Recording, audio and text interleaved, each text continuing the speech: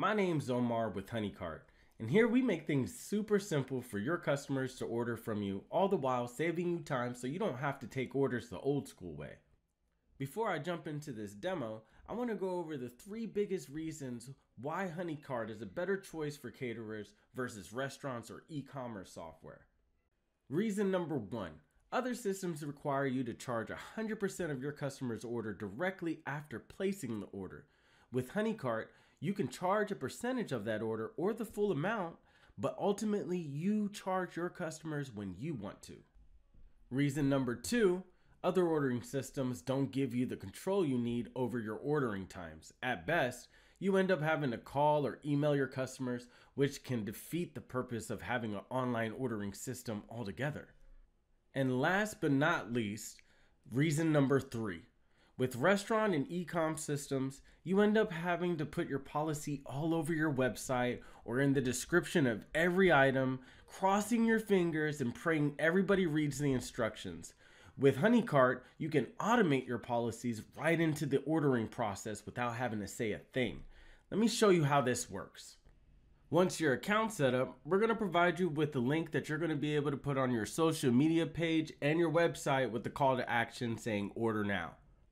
Once they do click on your menu link, they'll be taken automatically to your storefront where they'll be able to see your logo and all your branding colors. They'll be able to choose an order type. Now, you can have as many order types as you want. That's going to specify the type of order that your customers are ordering from you. So if you have a delivery or a pickup or maybe even a holiday special that you're trying to promote, you can definitely have as many order types as you want. I'm going to go with delivery. Now, the way that my account's set up is that I need 24 hours advance notice before this customer can place this delivery. Today's Saturday, so the next available time that someone can place an order is going to be Monday, right? So I'm going to go ahead and place an order for 8 a.m. Now, once your customer hits continue, they'll be able to see your menu items. Now, with your menu items, you can place those inside categories. Your customers will be able to easily navigate your menu just by clicking on those category names. You'll be able to add a disclaimer for your menu if you like, and a description for your menu categories. On your actual menu items, you'll have the name, picture. You'll even be able to have a min order amount and a special instructions box. Now, you can hide that if you want. It's totally up to you. So I'm going to go ahead and try to hit add to order. What the system is then going to do, it's actually going to block the order from occurring unless it meets this $200 minimum. Now, here's another cool thing.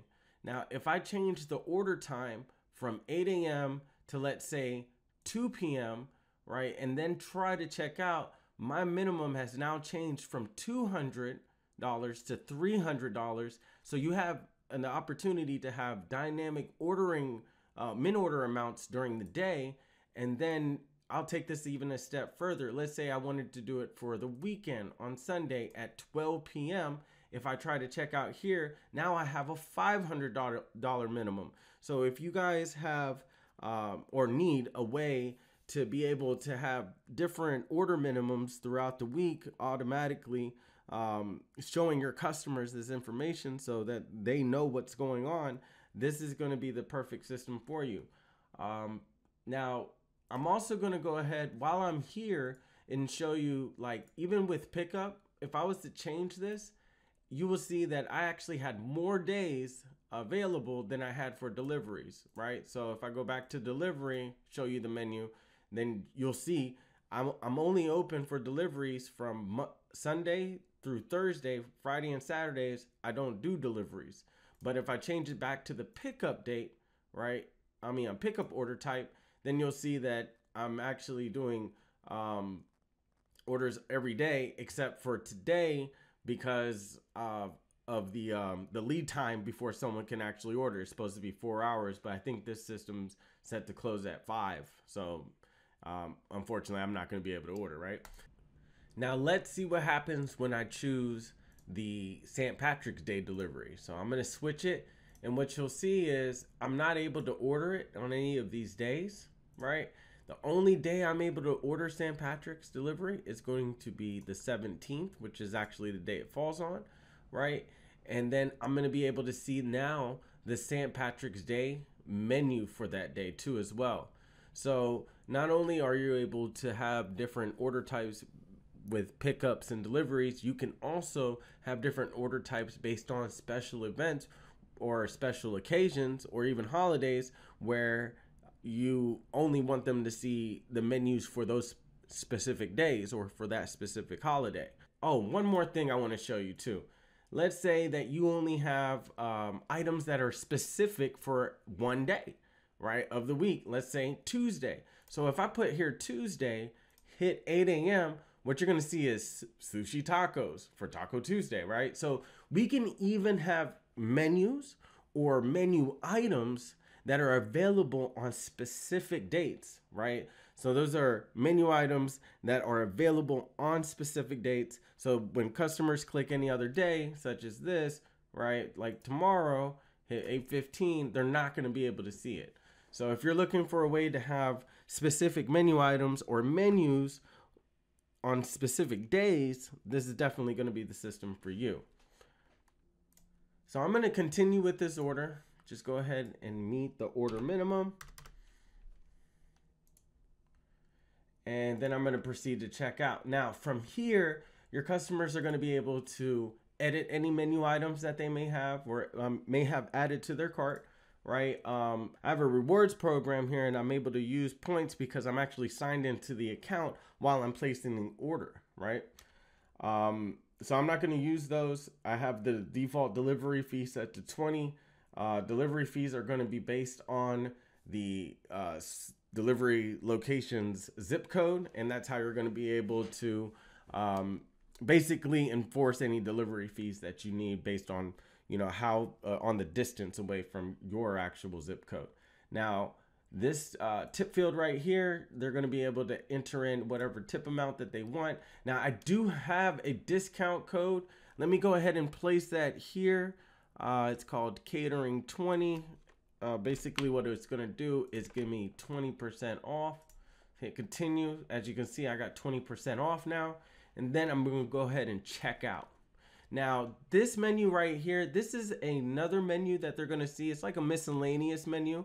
And what it will do is anything that's not typically on your menu or doesn't come with it, like utensils or, you know, chafing dishes or whatever you may have, you can place those items here. Two things that it does, it raises the ticket cost, and it also sets the correct expectation for your customers because, you know, if you're selling utensils here, I don't think they should assume that it comes with the meal, right?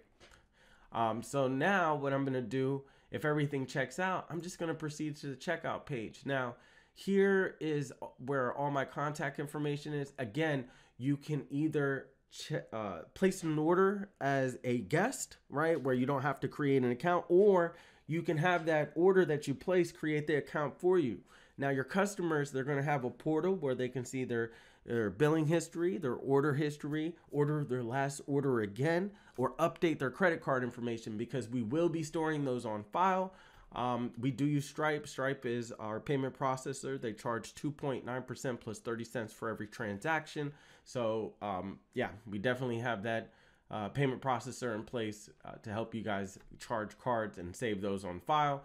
Now I already am signed into the account. If your customer would need to add a card, this is what it would look like. So I'm going to go ahead and just put my Visa on file. Now we have the ability for you guys to place custom fields to ask questions and get answers from your customers as well too. So if you want, you can have, like, let's say you have a nonprofit organization as a customer, and they can upload their tax-exempt certificate here with the order, and then you can override the tax settings in the back end of the software, right? So it's really cool. Next thing is like you can ask, how did you hear about us? I mean, you're getting this online, you're marketing. It's only right that you understand where this traffic's coming from that's ordering from you, right? So I'll say Google, and then if everything checks out, last thing is that it's going to say by placing this order, I agree to the cancellation policies, right? So the way that the cancellation policy on this account works is that we're going to charge you a 50% fee if it's canceled within 72 hours. And if you try to cancel within 24 hours, we're going to charge you 100% of that fee. So I'm going to go ahead and agree to those policies just by clicking this and hitting checkout. Now, two things happen when a customer places an order. First thing is that they receive an email. And the email is just going to say, hey, thank you for placing the order. Please stand by while we confirm. Here's what that email looks like.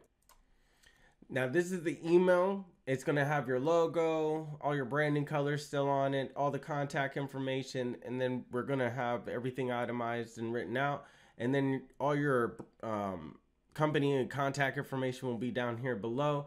And then your customer will be able to click on this email that they received, letting them know that you guys got their order, and they can view it inside their account and do what they need to do. Now, on the flip side, you guys get another email, and it looks like this email is sent directly to the caterer, and it's going to have your logo, all your branding colors and stuff that you need, and then all the contact details. But more importantly, it's going to have a kitchen work order PDF attached to it, which you can give to the kitchen, and it's also going to have an operations work order, which a lot of my customers use as a packing slip. So those are the two emails that are sent out when an order is placed. Now I'm going to flip over to the back end of the software. I'm going to show you how to work this order. So this is the order that we placed for the 24th. I'm going to click it open. It's going to give you all the details that came over from the customer facing side of the menu over here, right? Even the question that they answered. Then up here are some action buttons. You can confirm, charge, edit the order, right? View the details of it. I'm just going to confirm this order back to the customer, and automatically they're going to be sent an email confirmation once I do change the status. So I'm hitting save. Automatically they're sent that. Now, if I want to charge the customer, that's super simple, really easy. I come over here. All I have to do is hit charge. Now, if for some of you that want to charge a percentage of like as a deposit, you can. So if I wanted to do 50% up front, I can do that. Boom. Real easily, right? If I want to charge the rest of it, I can do that too. And also, if I need a refund for any reason, I can come over here and I can actually refund the charge. Okay, so you do this all inside the account. Really easy, really user-friendly, easy to navigate, all that good stuff. So now what I'm going to show you is I'm going to talk a little bit about corporate accounts. I'm going to keep it really high level. So the way that corporate accounts work is that if you are servicing a large company that has many divisions, let's say Amazon, right? You can come over here, create an account for them. Come over here, Nevada.